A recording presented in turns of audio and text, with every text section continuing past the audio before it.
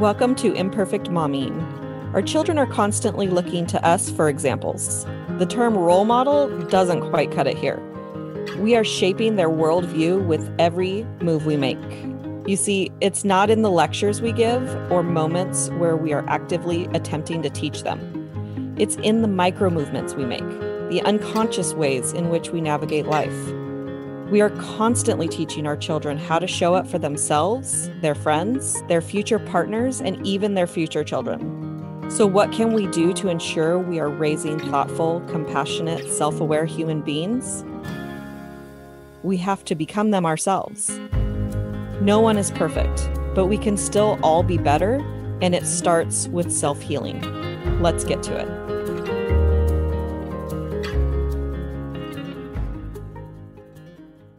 Welcome back to Imperfect Momming, and we have a very special guest today, Elena with Elena Nicole Health. Welcome to Imperfect Momming. Thank you so much. I'm very excited to be here. And tell us a little bit about who you are and what you do. Sure. Yeah, so my name's Elena, as you mentioned, and I am owner of Elena Nicole Health. I'm a certified health and nutrition coach and former personal trainer. So I help women who typically come to me because they want to lose weight, but they really want to create that overall healthy lifestyle, something that's consistent, sustainable, realistic. I like to say that can last every day and not for 30 days. It's not a short-term fix type of program. That's not what I do. I help people really create like that long-term, healthy lifestyle that they can carry out day in and day out. So yeah, that's what I do. As a health coach, I'm also a mom. I have a 7-year-old little girl. And, a wife, have been married to my husband for about 10 years. And yeah, that's a little bit about me. Very cool. And so you said you're a former fitness, did you say trainer? Yeah, so I did personal training for a few years. Probably about 5 years ago, I stopped actually personal training. I really wanted to get into health and fitness just based on my own journey, something that I had been working on for most of my life and eventually finally found success. So I wanted to get into the health space. So first started doing personal training, thinking that, that was where I wanted to be, and then realized it's just so much bigger than that. I really like taking the holistic approach. Of course, working in exercise because it's amazing for so many reasons, but it's not the only component that really moves the needle. So I started off there and, got certified as a health coach around the same time, but then really decided to go more in the direction of coaching, incorporating some of my experience and knowledge from the exercise world into it, but not only doing that. So I don't do just straight one-on-one training anymore like I did at one point. Gotcha. I don't think I've ever hired a one-on-one trainer. My brother was or is a basketball coach. And so I went to the gym one time and he showed me a bunch of stuff and I was like, I'm not doing any of this. Yeah. There's so many different varieties of exercise. And I think everyone just has to find what they like and what works for them, So maybe what he showed you wasn't it, but there may be something out there that you really would enjoy. I know for myself, it's just changing it up a lot, seeing kind of what I'm feeling in the moment and what I might want to try next. That helps keep it new and interesting and helps keep me motivated too. So yeah, definitely a huge variety out there. Yeah, there's so many apps for exercise, but it's also nice to have the mindset stuff, and not nice, but I think it's essential to have the mindset stuff.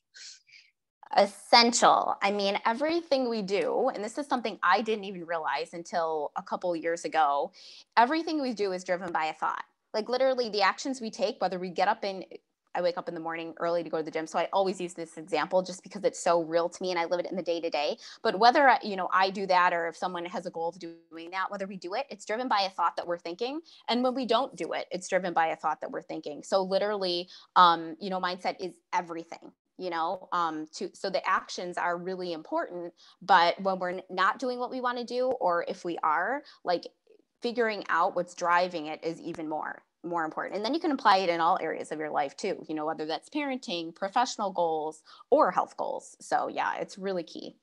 Yeah.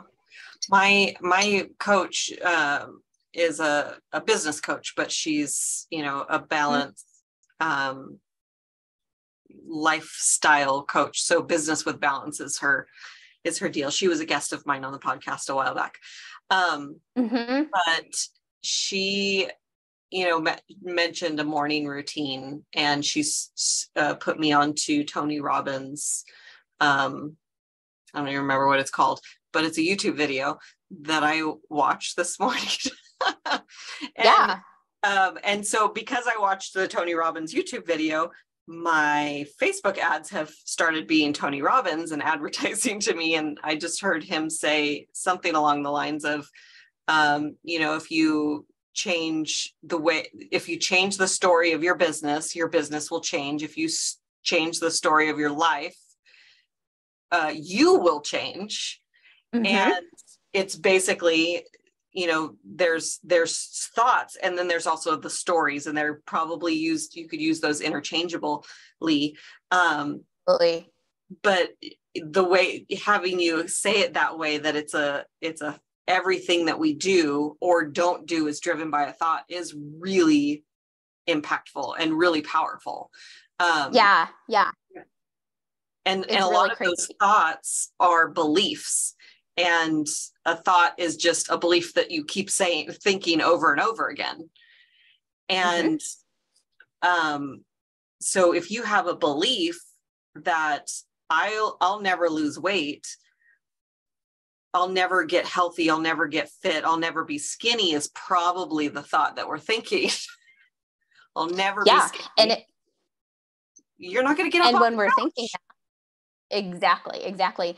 And it's funny you mentioned that, because like I have so many different like layers of my journey, but I would say like one of the last-ish legs of my journey was identifying some of those limiting beliefs. And really it came from a time where I was actually going to therapy, because after I had my daughter, I had postpartum depression. So I was in a really low place. So I was seeking out therapists forever, like trying to find the right one. And then I found one that was just so absolutely amazing. And she helped me identify a lot of these limiting beliefs that I had. And one was, I can't do it. And it was showing up everywhere in my life, and parenting was huge. Like she had asked me to just like sit down, slow down, and think, what are you thinking in those moments that are extremely hard for you? And I realized right there when I was in that therapy session I can't do this. And I wasn't only there, but I was applying that to, I had like about, I don't know, maybe 7 to 8 pounds left that I really wanted to lose to get where I knew I felt my best. And I realized that I was also telling myself in that area, when it came to my health too, that I can't do anymore. I just can't do it. So it was something that I was repeating, like you said, a belief that was being applied to so many different areas of my life, my career. Like I was saying, I couldn't do any more to get to the next level. And that's typically what happens. Like we have one of those stories that shows up everywhere in our lives, or something similar that's showing up everywhere in our lives, which is why it's so important, going back to that mindset piece, is starting to become aware of what we're telling ourselves, like thinking about your thinking. And it sounds so weird and like, well, what? Why would I do that? But it's like, it's literally crucial to changing your life. So yeah. And that was a big like shift for me. Like after that time, I was able to really change a lot of things. So it's super important. Yeah. In our coaching community, whenever we identify a belief, not whenever, but so a lot of times when we identify a belief, we'll say, where else is that showing up in your life? And it's crazy how many times that I've had huge, massive, like moments of, oh my gosh, this is showing up everywhere. And I love thinking about your thoughts. Like, I love that, because if you're not thinking about your thoughts are running the show. Yep. Yeah. Yeah, we can't let that happen. No, if you do, which a lot of us do until we decide to think about our thoughts, your life is on autopilot. And it makes me think of the adaptive cruise control cars, because in regular cruise control, if you're going 75 and the car that's going in front of you is going 50, you have to hit the brakes or you're going to hit the car. But adaptive cruise control, you pretty much just can coast, and all you have to do is really make sure that the person in front of you doesn't stop. But you have to navigate to where you're going at the very least. But if you're on a long road trip and you're on the same, freeway for a long time, you're going to zone out. And that's how our beliefs happen, or that's how these thoughts just go. Right. And it's not until, the car in front of you stops that you're going to shift. But that's dangerous. So you want to do it before that. This is a brand new analogy. Yeah. Oh, where was I going? I was just about to say something and left me. Oh, a while back, I heard that on average per day, we think something like 70,000 thoughts. 90% of them are just naturally on a repeat unless we take over, that control back over our brain. So that means that if 90% are on a repeat, that we're creating those same results day after day. And that's great if you literally love your life and every single thing you're doing. But, you can love your life without loving everything you're doing. So those don't have to go together. But most of us have some things that we either want to grow, evolve, change up a little bit. So that's where it becomes so important that we're evaluating, okay, what are these, 70,000 thoughts? And do I want to keep repeating them 90% of them each day? Or do I want to, take a look at them? Because that's the first step, is taking a look at them, as you know, too. So. I just talked to a client today about tracking her time because she's feeling chaotic and overwhelmed. And the same could be done for tracking your thoughts. And, what I've noticed when I have people track their time is usually one of two things. Number one, they're finding out where they're wasting a lot of time, because instead of going to the grocery store once a week, they're going to the grocery store 14 times. Well, that's a lot of time that's being wasted if you feel like you're stressing out, like you have too much to do. The other thing that happens is you literally are overwhelmed to max capacity and need to kind of cut some things out. But if we apply that same concept to tracking our thoughts, what would that look like? And that sounds like kind of what you did to shift your huge I can't do it. Yeah, absolutely. And that can be done. It can be done in a coaching session. That's a great outlet or place to do it. It can be done with a friend. It can be done literally. What I've done before is if I'm driving somewhere, because for me, that's my thinking time is driving a lot of the time. You can literally open the voice or the notes in your phone and just record if you want to look back at it and just talk. So the idea would be say you're really struggling with something, struggling to stick to your eating plan or whatever it would be. And you open that note up and you just literally turn on the recording, because obviously you can't type if you're driving, and just start saying your thoughts about what you're struggling with and get it all out. It's equivalent to if you were at home writing on a sheet of paper. So the best thing would be put a pen to paper, pencil to paper, and write out all your thoughts about the situation, what you're struggling with. Don't judge any of them. Just literally get them out on paper, because then you're going to go back and review them. But if you're driving, because I was giving the example, if it's your drive thinking time, that's a way you can do it. The advice I always give is, if you're finding yourself in a place where you're feeling stuck or you're struggling, get your thoughts out about that. Just dump them all, brain dump on a piece of paper. Don't review them until you're done, and don't question and judge yourself along the way, because that is the most valuable information, is what we actually have up here, not what we want to have up there. So yeah, just like you said, it's an audit of everything that you're thinking.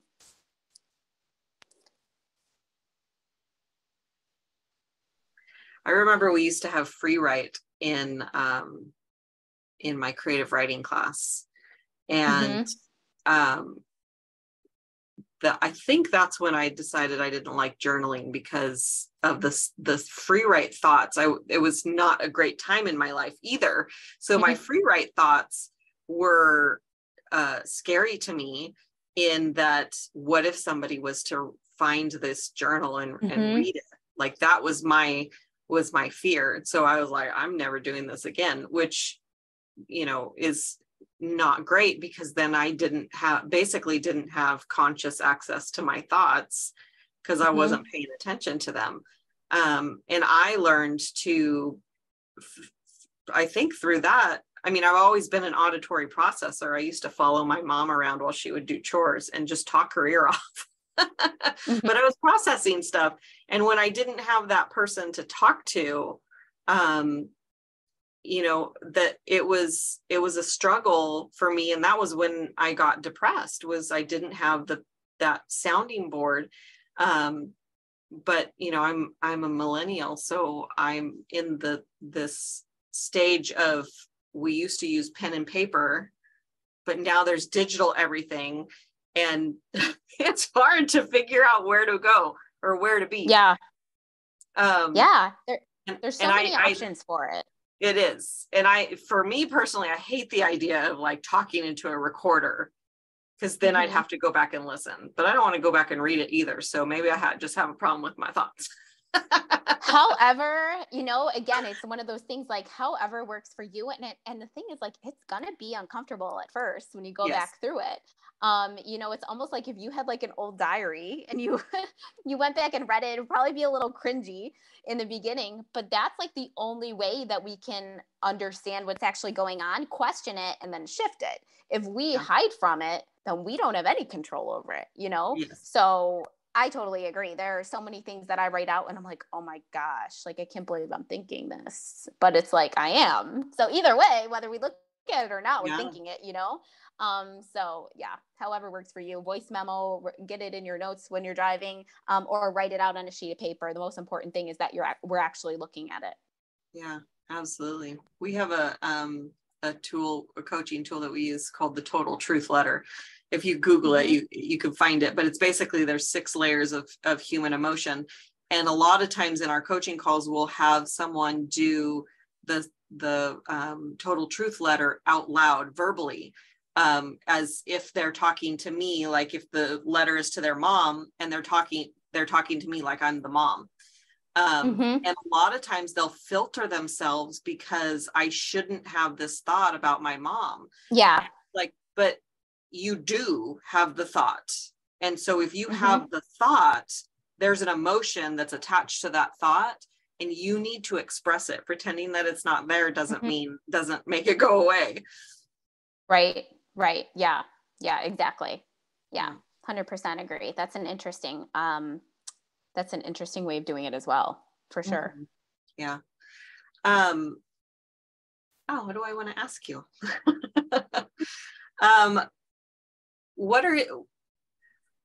Let's say that a new client is coming to you. What's typically the thing that they say to you is the reason that they decided to find you or decided to hire you?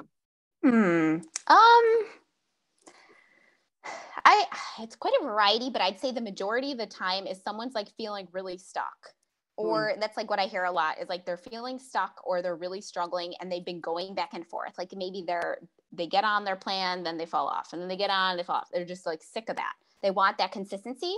Like I mentioned before, like something that's going to be an overall lifestyle that they can like work in all of like the real life events that happen and not necessarily have to like start over in a month because like Christmas happened, you know what I mean? Or a holiday. So I would say like that's probably the biggest thing, but it's not always that. Like usually it's just that they're really feeling stuck. They don't know where to go next. They feel like they've tried all the things.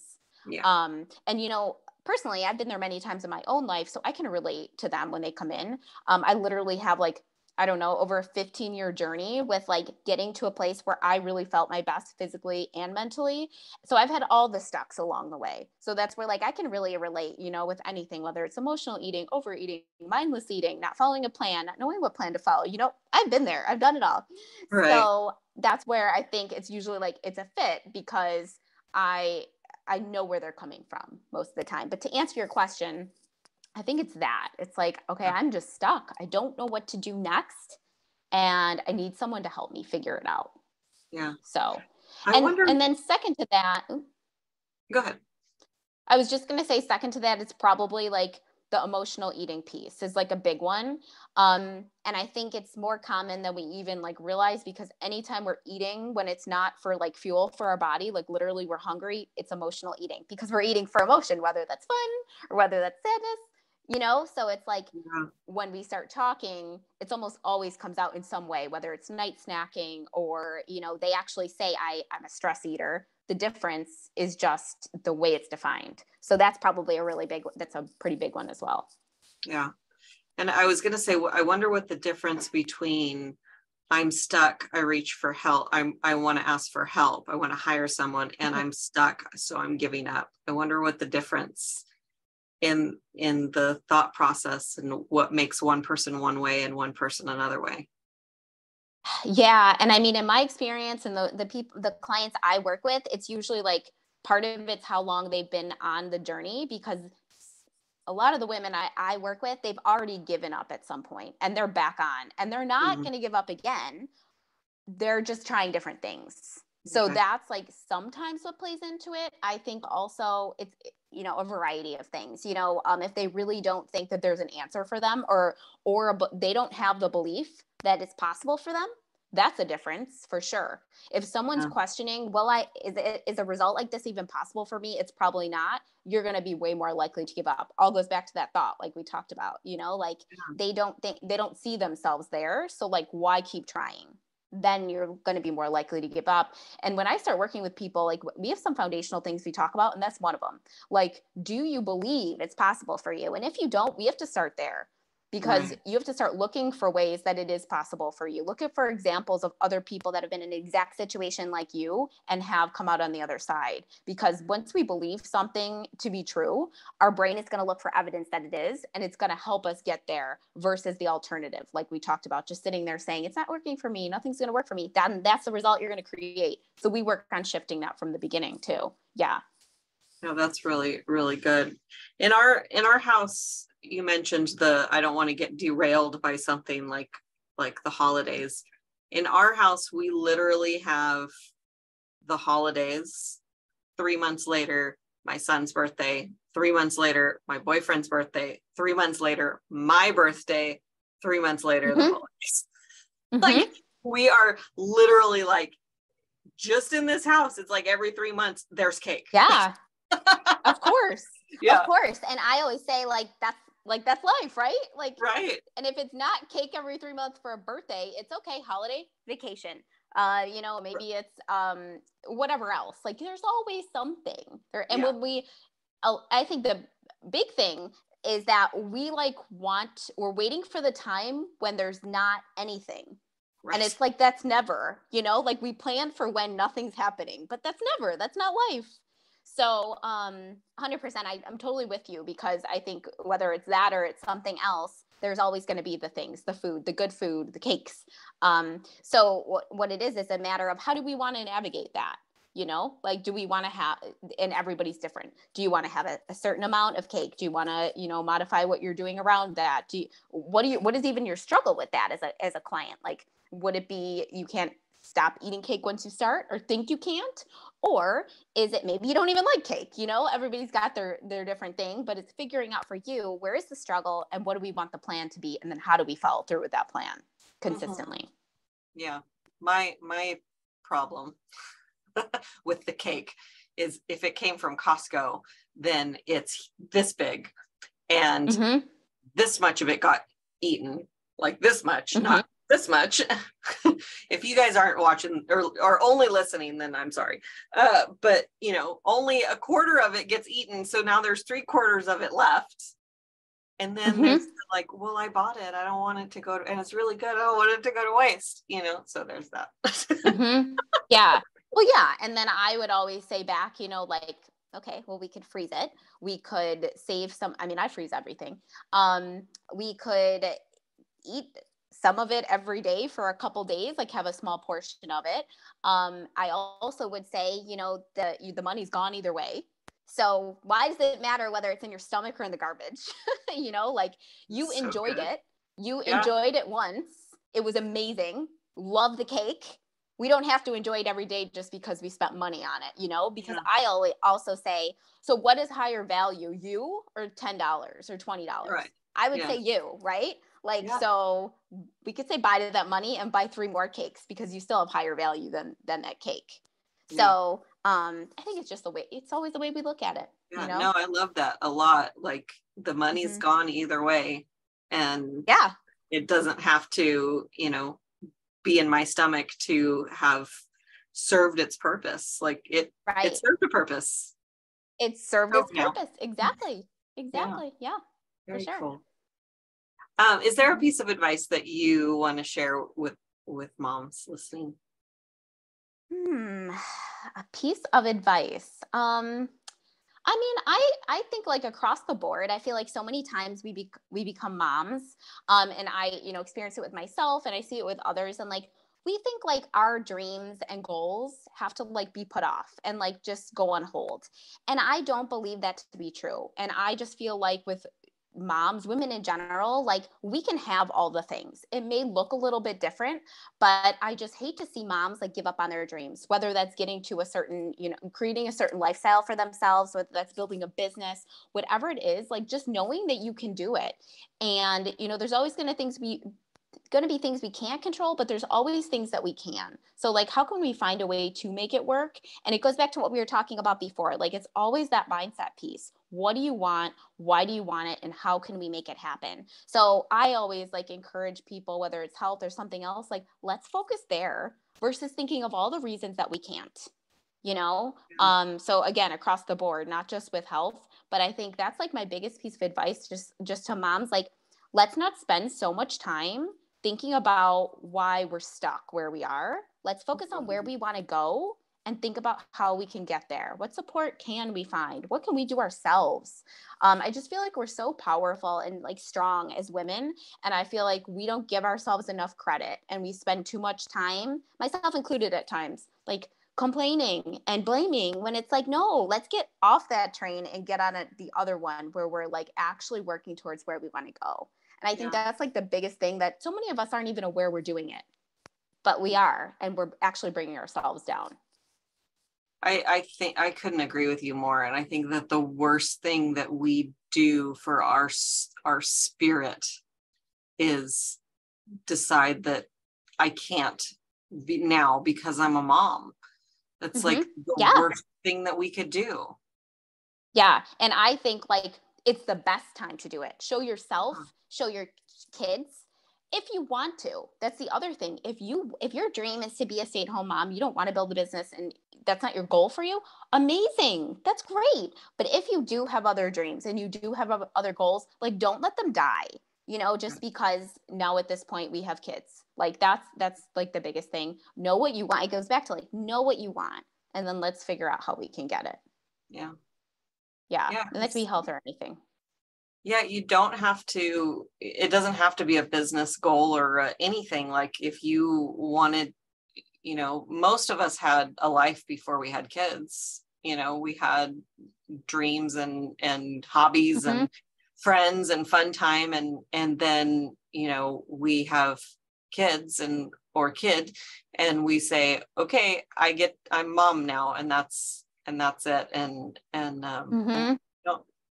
we don't need to do that. Yeah, definitely. Yeah, we absolutely don't need to.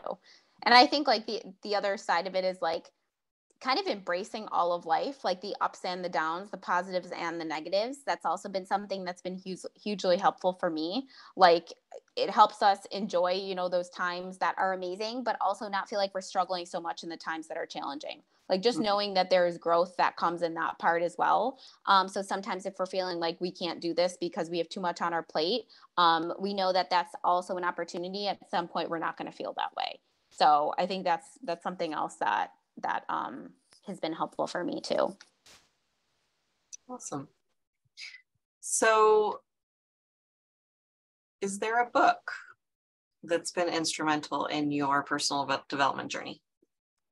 Yeah, so I think about this, and I'm horrible with remembering books that I've read. There are a few that come to mind, and one kind of borders on like self-development and health. It was a couple of years ago that I read it, and the title is "This Is Me," and it's actually, the author is Chrissy Metz. She was in the show This Is Us. I don't even know if it's still on, but I was like used to watch it like crazy when it was, or when it just came out. And it's really her journey. I think like on the cover it says something like "Journey to Loving Myself," and it's about like she really struggled with binge eating and overeating and a lot of disordered eating, which I can relate to. And but it also is like journey to loving herself through all of it and like overcoming it. And for me, it again, like I mentioned, it's bordering on like self-development and health, and like her overcoming those things. But that was really a lot of things that she pointed out in that book were just like ahas for me, I think. Yeah. Like I feel like a lot of time it goes to like knowing, you know, you're not alone in things, and that people have come through them on the other side, and like seeing great success. And like for her, that book was just a cool example of that. So that was one. Of course, not of course, but a lot of people like Rachel Hollis's books. So those were some that I definitely really liked. I recently read Atomic Habits by James Clear. That was a good one. Not like a totally different kind of read. Like it's more, you go into it looking for the knowledge you're going to gain from it.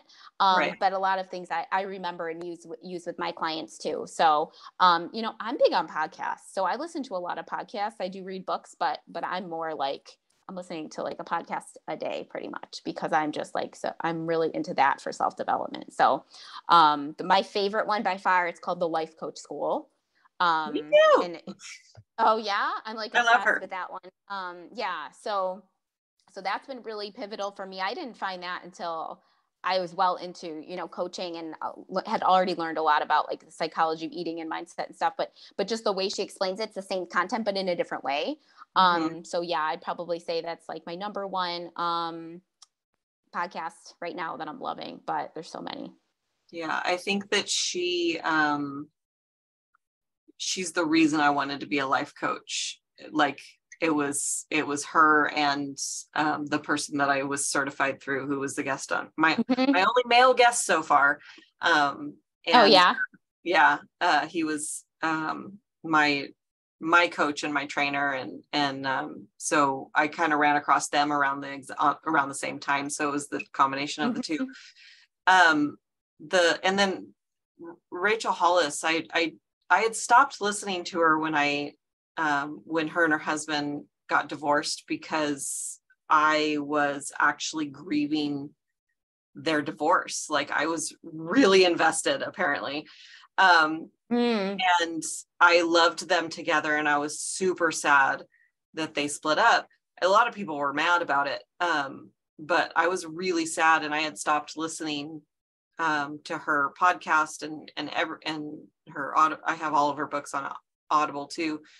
And I just stopped, and then I picked up her podcast again like 2 days ago, and the next day I found out her husband died, her ex-husband. Yeah. And yeah, I saw that. Oh, that was like devastating. So I have his book too. I hadn't read it, but I was actually reading it when I found out that they were going through it, when they announced the divorce, and I was like, oh, I can't read that now. So yeah. I haven't. It's been a while since I listened to her podcast, but I did enjoy her books for sure. Yeah. She whatever it is, she speaks to my soul. So. Yeah, she's good. She definitely is. And where can our listeners find you? Yeah, so my website is Elena, ELENA, NicoleHealth.com. And then I'm on pretty much all socials at Elena Nicole Health. So it's ELENA Nicole Health. YouTube, Instagram, TikTok, Facebook. Pretty sure you can find me with that handle everywhere. So yeah. Awesome. Love it. Thank you so much for being a guest and pouring into our listeners, and for having a great conversation. Yeah. Thank you so much for having me. Absolutely. So there is going to be another episode of Imperfect Momming for you all next week. And until then, keep healing. Bye, guys. Thank you for tuning in to Imperfect Momming. It's time for us to step up and realize that our power is not in trying to shape our children. Our power lies in shaping ourselves into the people we want our children to model themselves after. Don't just do it for your kids. Do it for yourself. When you become a more self-aware, compassionate, and confident person, you and everyone around you benefit. For more information about me and my work, visit AlysiaLyons.com. That's AlysiaLyons.com. See you next time.